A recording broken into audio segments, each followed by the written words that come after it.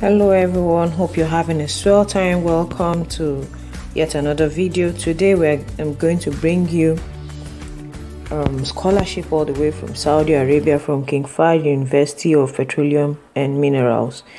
So here this scholarship is for MSc and PhD students, and it's for engineering and for sciences and business.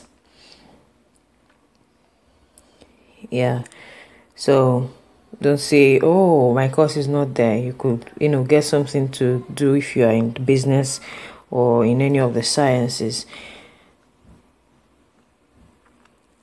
All right, so and the application for this scholarship is twice every academic year. It's 2 times. So these are the partnerships they have.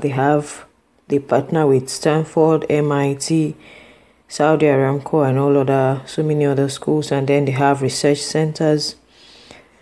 Like you can see, you can visit the website to see more on that. Then they have research institution. You can click the link when you visit the website to see the research. So here are the courses they offer. They have aerospace engineering, they have applied statistics, they have chemistry, they have computer engineering, they have computer networks, computer science, electrical engineering, have geology, geophysics, and most of these courses you can do a master's on them and PhD.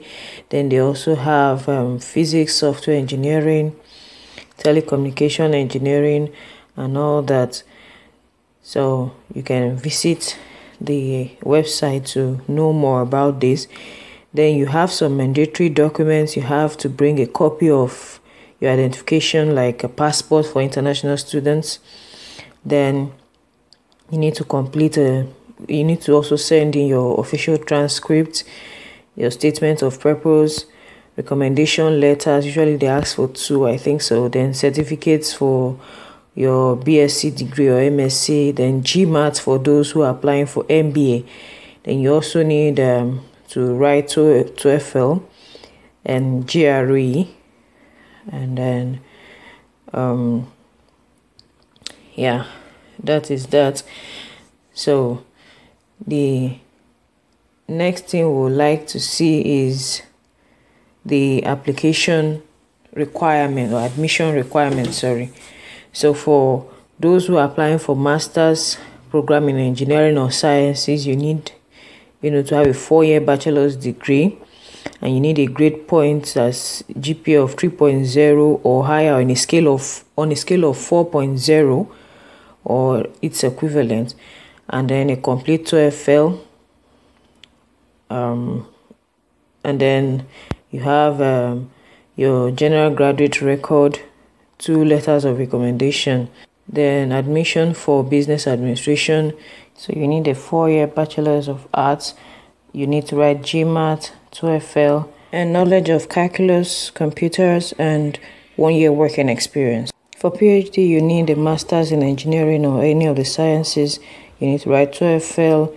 You need to write GRE. You need 2 letters of recommendation, and then you need to have at least a 3.0 CGPA on a scale of 4. So next we'll see some extra compulsory things you need to submit. You need a CV. You need a copy of your means of identification. You need a passport photo. Next we want to see the academic calendar to see when the application starts. They usually have 2 applications. First is in the fall, from January 25th, so that's for this year, to February 11th. They usually have a last day for submitting your online recommendation. They also have spring intake from September, thereabouts, still in 2021. This is the end of this video. Hope you find this useful. Please remember to leave a comment.